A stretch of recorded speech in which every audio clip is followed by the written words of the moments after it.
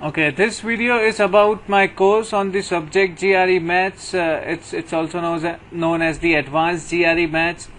Now this is an introductory course of 20 hours and 200 questions, so don't expect a lot from this course. This course is actually built to introduce you to the subject GRE and help you to understand and prepare a strategy whether you would like to take on this challenge and understand the difficulty level. So the subject GRE is an exam for admission in subjects which are close to maths, like scientific computing or mathematical finance, financial engineering, and sometimes quantitative economics and exams like that. So I'm going to talk about the level of difficulty, the time required for preparation, and the books which you can study, and how you can use what we are going to talk in your research and in your day-to-day life. We are also going to look at the 5 papers disclosed by the ETS themselves and some of the books. So this is the subject of the subject GRE. It has around 50% of calculus, 25% of algebra, and the additional topics are like 25%. Now whatever we are going to study in the course is going to be highly practical, and I'm going to take examples and questions from mathematical finance and the application, for example, of partial differentiation and probability in finance, in quantitative marketing and things like that. So in the long term it's going to teach you a lot.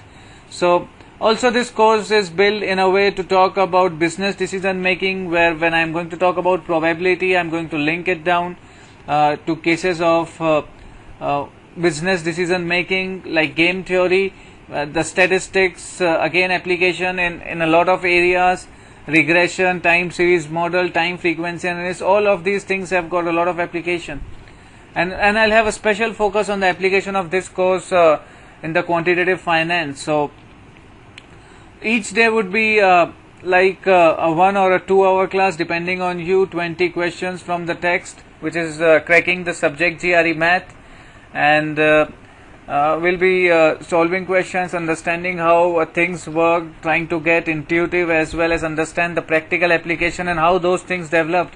So it's not just about understanding a theory, it's about understanding how actually the first person might have thought that something like this would exist.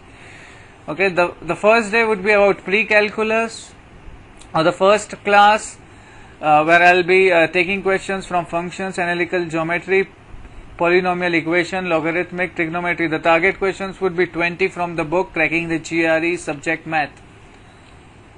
The next day is about calculus, some of the areas which you might find tough, which I'll have a special focus, are maxima and minima and Taylor series.